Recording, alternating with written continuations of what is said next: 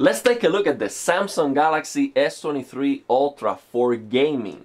These are the performance metrics.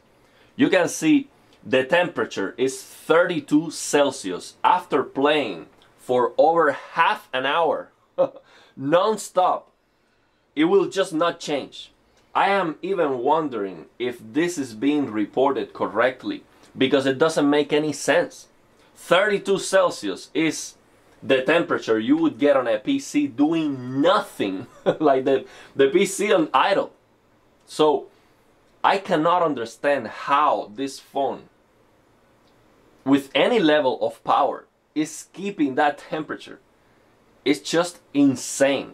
So for gaming, that is so important because gaming is stressing the chip all the time. And of course the performance is very good because the chip is very powerful. So this is Genshing Impact. It runs at 60 FPS, max out, overclock and all of that. It doesn't look very good, I have to say.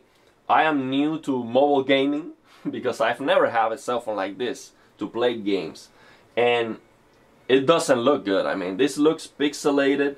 It definitely doesn't look like 1440p at all. So I'm gonna show you the settings I'm using on the game. So you see, let me go there. So you go here to graphics and you can see it is overclocked. Let me reduce the brightness of the screen so the camera doesn't clip. Okay, so you see that it is the performance right now is overclocked and everything is maxed out. 60 FPS, the highest settings, and the resolution doesn't tell you exactly what resolution is. It just says resolution high, and I'm sure this is not 1440p at all. This might be 720p because it looks very pixelated, and I turn off anti-aliasing to see that better. And yeah, this is pixelated. It doesn't look amazing. I will be honest with you, it doesn't look amazing. I'm not gonna say it looks horrible. I understand this is a mobile game, and I'm used to game on a PC, 4K. So yeah, it doesn't look great, but the performance of the phone, I couldn't be happier with it, especially because of the temperature. I'm sure that Gamer's Nexus would definitely be proud of the temperatures that I'm getting here on the phone. It's just insane. Also, for recordings, I recorded the first day I opened this phone, 27 minutes long video. Then I hit the power button by mistake and then immediately started recording again.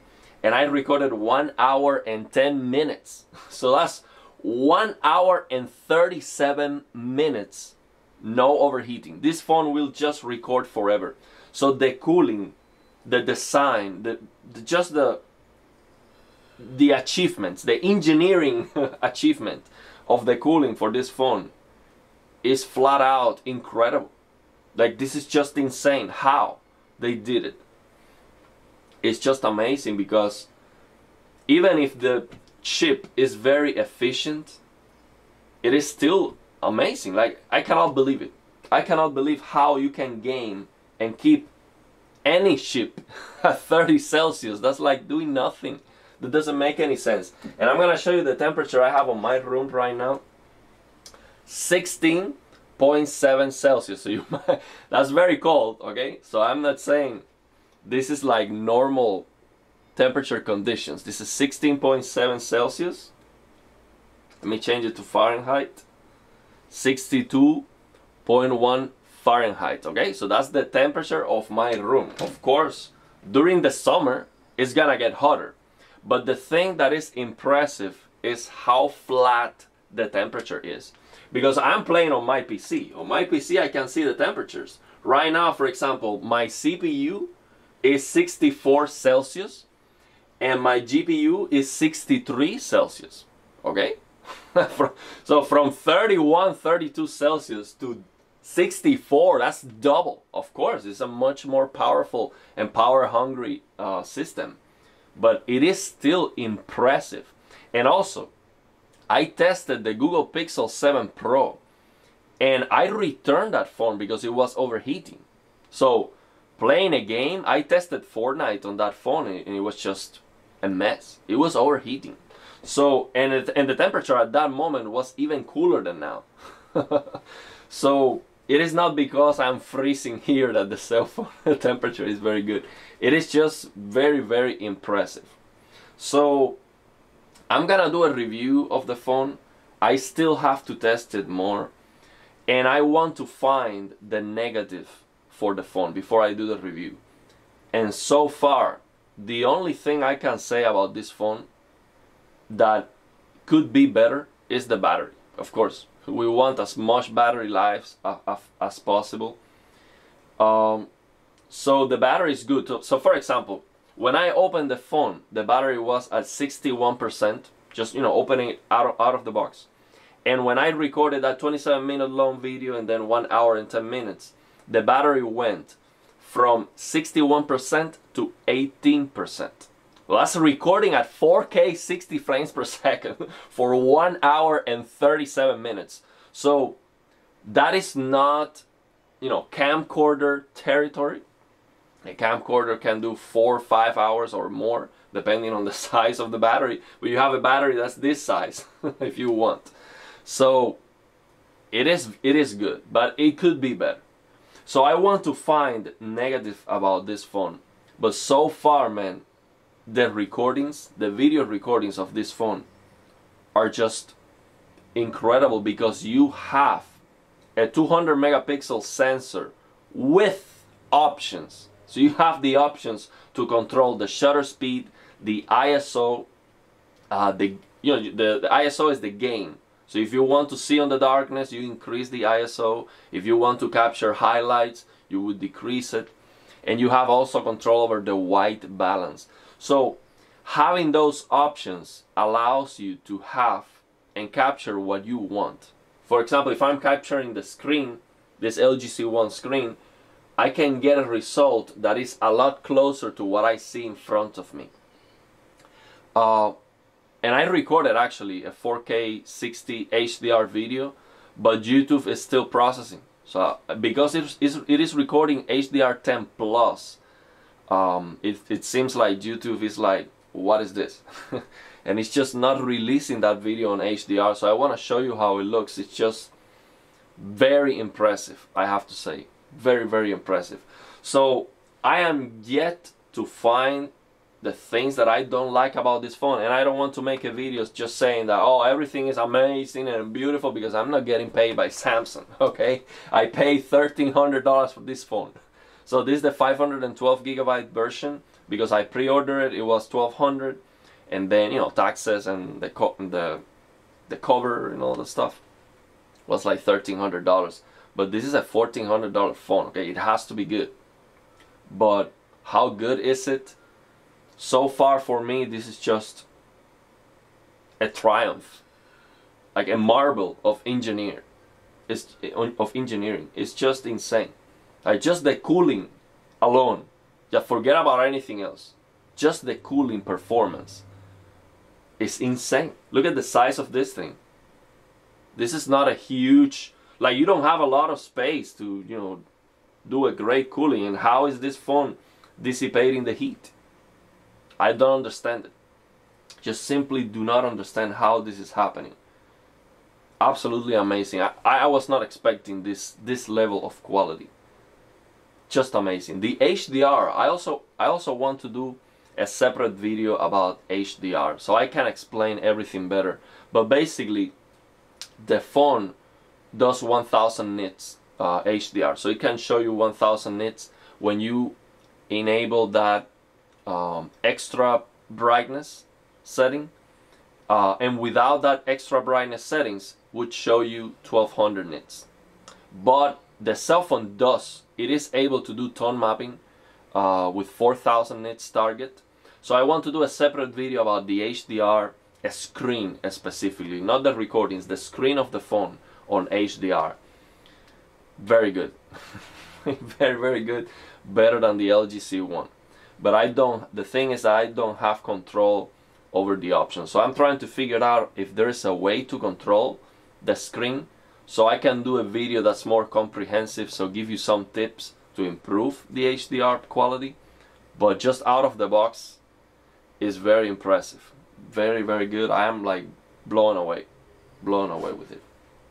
So yeah, mobile gaming, I'm not impressed with it. It looks like crap, to be honest, but it's just the level that we have today. I mean, this is the maximum level we have today. It doesn't look good. This looks like 720p, and I don't understand why. I would push for a higher resolution and turn down maybe some graphical settings. It doesn't look good, to be honest. Especially this screen is big. It doesn't look good. Maybe on a smaller screen. I mean, this is small comparison with 48-inch, but yeah, I'm not impressed with the mobile gaming. It just looks like crap, to be honest. And also, this game, Genshing Impact, has the black level race. So let me show you. And I mean, this is just unbelievable, because this game makes billions of dollars. This game is just, I mean, I cannot understand how they have the black level race on SDR. So that's another thing. This game doesn't have HDR on the mobile. That doesn't make any sense, because the mobile devices to play this game are HDR capable screens. So how do you have a 1 billion game that makes billions of dollars, that is designed to be played on high-end phones, and you don't support HDR for the phone? That makes no sense. I don't understand that. But yeah, it is what it is. Let me show you the black level race we have on this game. It's just terrible. It's horrendous. So let me restore to default, and let me increase the brightness of the screen so you can see this. Well, we would need to be on a dark room, but if you look at the black on the screen, that is not black. Let me turn off the lights here so you can see it, because let me turn off the light so you can see this thing. You see the black part of the screen, and it's not black, it's gray. So that makes the colors washed out. It looks terrible. So on the LG C1, I have control over the black level, and I have to lower the black level on this game to 38. Screen brightness 38, which is nuts. I've never seen any game that is more washed out than this game. But the thing is, because it is so colorful and stuff, people don't notice that, but I do notice it. It's clear to me. It looks washed out. So yeah, let me know your thoughts and opinions, and if you have any questions. And just before I end the video, so you don't think that maybe the phone is not, you know, the resolution doesn't look high and the GPU utilization is low, so that's why I see the temperature so good. No, the GPU utilization is going to 80%, 70-80%, so the phone is working. It is just the temperature being incredible. Let me show you again the performance metrics. You can see this. Sometimes the performance metric just hides and it just doesn't want to pop back on. I don't have a lot of experience with this yet. I'm not planning to play a lot of games, but yeah, let me show you again the performance metrics before I end the video. You see, since I started the video, it was 31 Celsius. You look at it now, 31 Celsius. No changes whatsoever. It's just incredible. 70% GPU utilization. So it depends. It goes up, down, 70, 92%, 89. So it changes. Yeah, it's absolutely incredible. Like, I cannot believe the cooling of this phone. So let me know your thoughts and opinions, and if you have any questions.